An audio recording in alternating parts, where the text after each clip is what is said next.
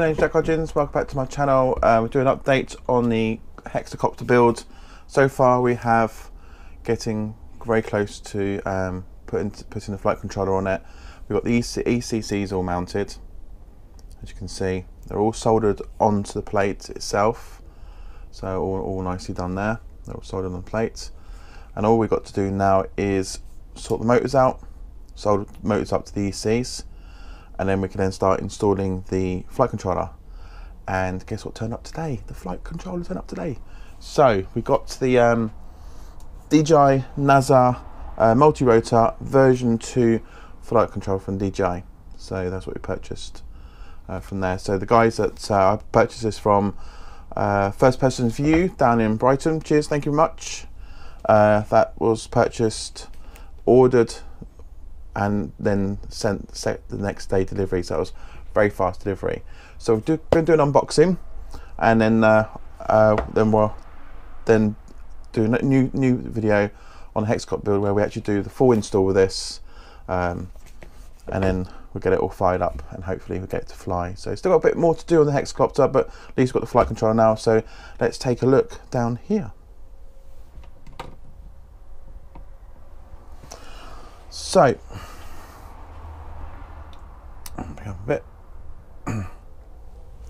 we have the Naza multi-rotor version 2 flight controller. So, and it's also got on there the Prince, the game changer autopilot system from DJI. So, a tiny little box. So it's not much to sort of really look into. I was expecting maybe a bigger box and stuff, but no. So we've got the GPS. Okay, so we're looking at in a sec. But the actual bad boy here, which does all the work, just tip it out, is the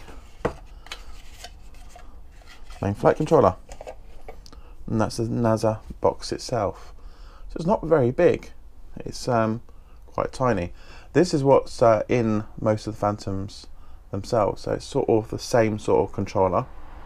I think this is the actual one actually in the Phantom Vision Plus, but not the one that's in the Phantom 1.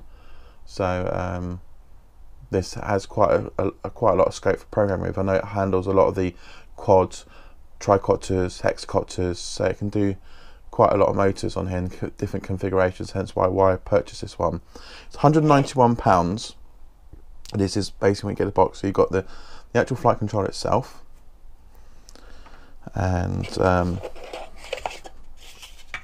if you got Phantom guys out there, that's the Phantom battery, and we can just compare that to the size so you can get a rough idea if you've never seen inside your Phantom before. So that's sort of the size against the battery, sort of how big it is anyway. So now in a box you get that, and then you get little packets, and inside there, this is the PMU. So this is what provides the power to that little box once it's all plugged in. So we can just get this out. Lots of fiddly wires and stuff, because it's quite small and tiny, which is good because there's not too much in the box. So there's the Naza PMU. So that obviously goes to the battery. That goes off to the Naza box where it provides power. That plugs into this little box as well.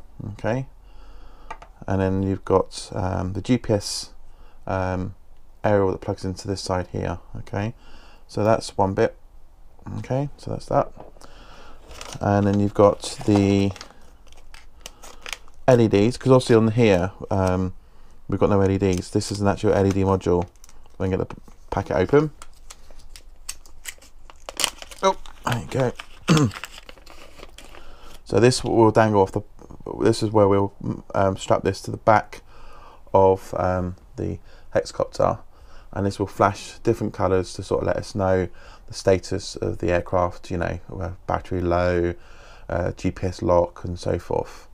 So that plugs nicely into, then that plugs into this box here.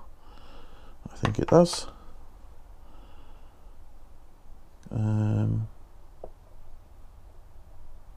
Or it plugs into this box, but we'll work it out because this is the first time ever unboxing it. So that's the LEDs. Oh no, sorry, yeah, no, this plugs into this one here. There's A, E and T and R, it plugs into the top on the NASA box. So there you go. Right, so I'm learning this as I go basically, so don't, if I'm wrong, don't comment below and correct me, because I'm sort of picking this up, so I will make mistakes. And then you've got a bunch of cables here, which if you don't have the motors, the EC cables goes from the ECC to your NASA box, then these are the cables you can use for it. But I do have the cables already on my, as you can see, I do already have the cables on my controllers, so they will just plug straight into like the, there you go, yeah, they'll just plug in like that basically to all the M1, M2, M3 right up to M6, because I have 6 motors on this one here, so they're all plugged in like that. It's very, we'll work that out when we fit it anyway. So I want to make this all this really nice and cable friendly and make it look nice and tidy.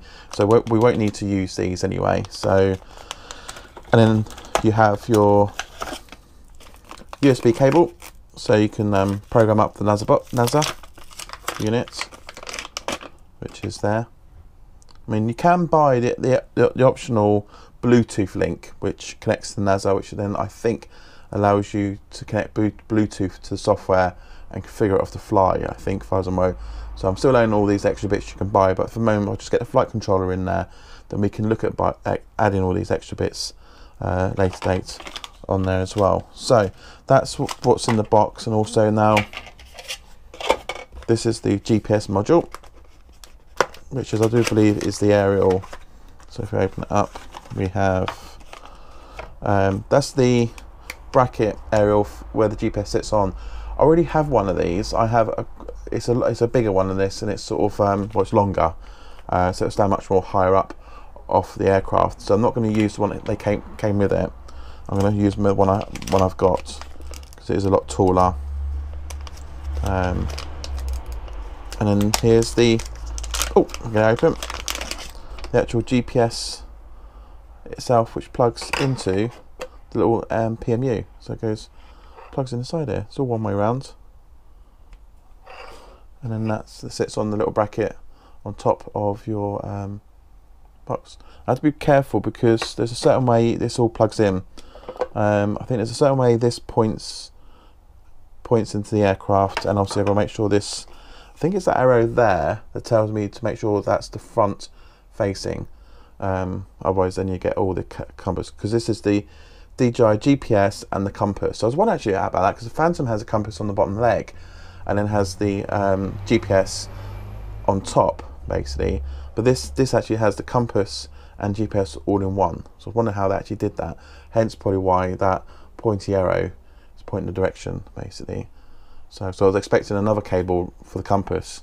I'm thinking, well, if I'm going to put auto landing gear on mine, so my landing gear folds up, it's going to put the compass out, because it's not going to be in the same position straight down, is it? But no, that's all built into this one. So that's a bonus. So basically that is what you get. So you've got, let me just move all this packaging out of the way. One GPS stand, NASA, PMU,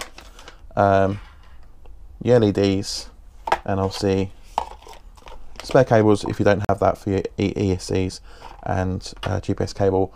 All that you get for is £191. That's the same price on DJI's store. I did a various look at eBay stores, and they're all roughly around the same price. You could buy this without the GPS, and it got a little bit cheaper. Then you still needed a GPS aerial. So I thought these things, if I buy it from a shop, then at least I then know that if there's any problems with it, it can be sent back under warranty, and we can get it dealt with. Because I really want to get this hexacopter up and flying, because I did say we'll get it up done for next year, so when weather's good we can take out the flying. So there we have it, the unboxing of the NASA multi-rotor version 2 flight controller. So our next one will be doing a new video actually having this installed on the hexacopter, so check it out. Please remember, comment below, and so obviously don't forget, hit that subscribe button, and we'll see you on the next one, and fly safe. Speak to you soon.